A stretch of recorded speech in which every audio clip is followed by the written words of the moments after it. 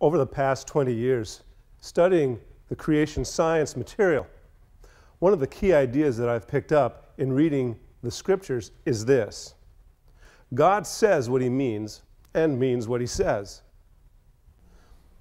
That doesn't mean we're not supposed to use our intellect, and we can use that power to seek out the evidence of God's work in our midst. When it comes down to the real evidence for creation, we can see it in the sheer diversity and the size and the complexity of the universe, and therein we see God's hand at work. Let me show you some examples.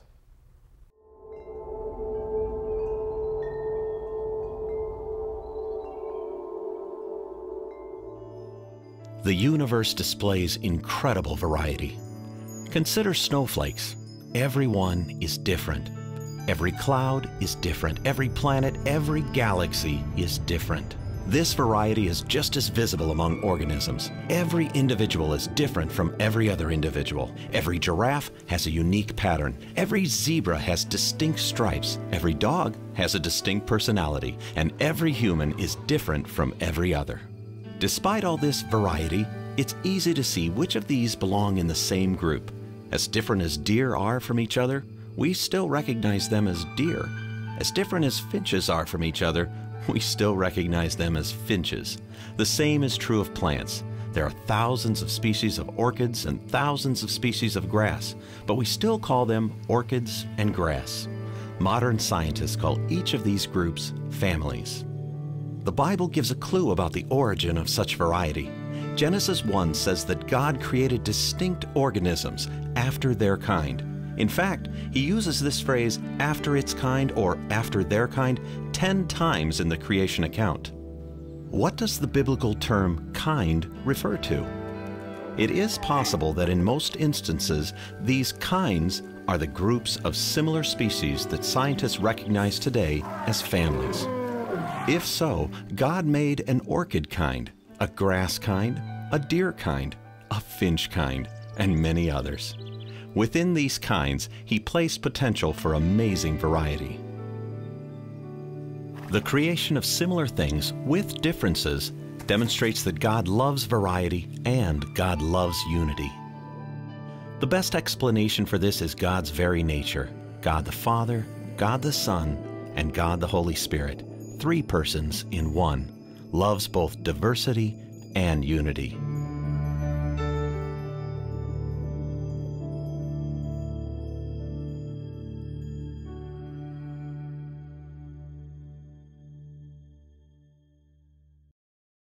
He made 350,000 species of beetles alone.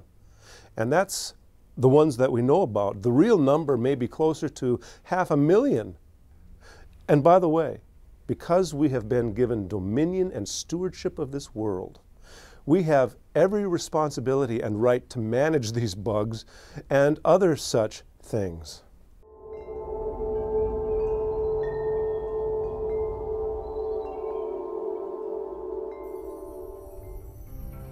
On the fifth day of creation, after God spangled the universe with planets, stars, and galaxies, he introduced something completely new into creation: life.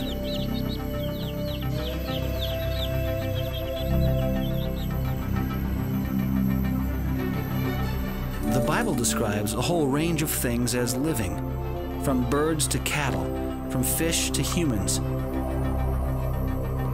even God himself.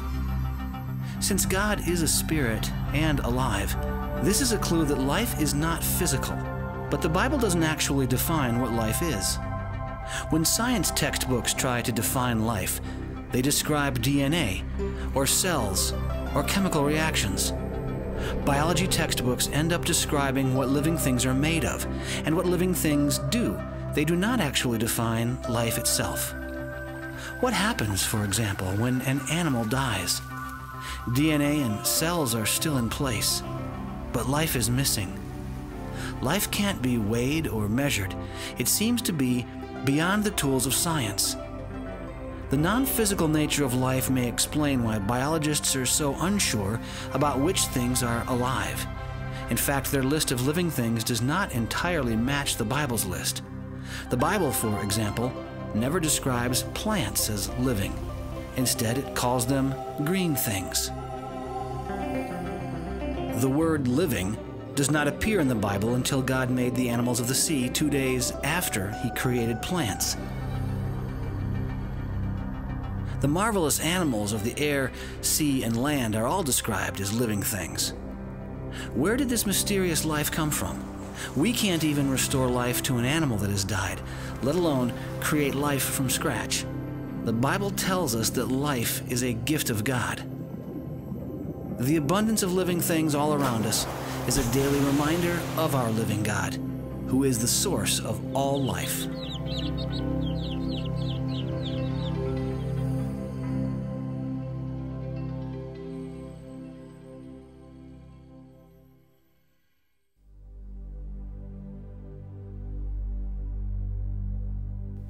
Considering the stars, the latest count of galaxies is 126 billion. You can't hold that many grains of sand in your hands. In fact, with an estimated number of 10 to the 22nd power, there are fewer grains of sand on the entire Earth than there are stars in all the galaxies we have so far discovered. Not all evidence for creation is so obvious. One day, one of my confirmation students came to class wearing a t-shirt. T-shirt said, "Stop plate tectonics." Now, I'm not sure that he understood everything that was involved in that. As a matter of fact, I think he had his hands full just trying to remember and learn the meaning of the third article. But the idea was interesting. How long have continents been drifting? The real problem with the whole idea is in the rate of movement. One scientist says that what we call continental drift had to really be continental gallop around the time of Noah's flood. There isn't enough kinetic energy to create the Himalayas from continents that are merely drifting. Birds. Now, birds are an interesting idea because what came first? The evolution of flying or the evolution of landing? I mean, if the first bird learned to fly died in a crash landing, it makes it difficult to perpetuate the species. Sort of natural selection in reverse. The complexity, though, of a bird's flight is a concept called irreducible complexity. By definition, certain biological systems are just too complex to have evolved from simpler forms through the process of evolution.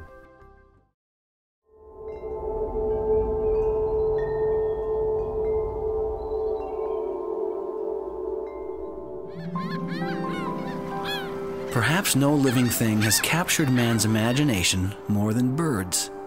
Birds were specially created on day 5, before God made dinosaurs and other land animals.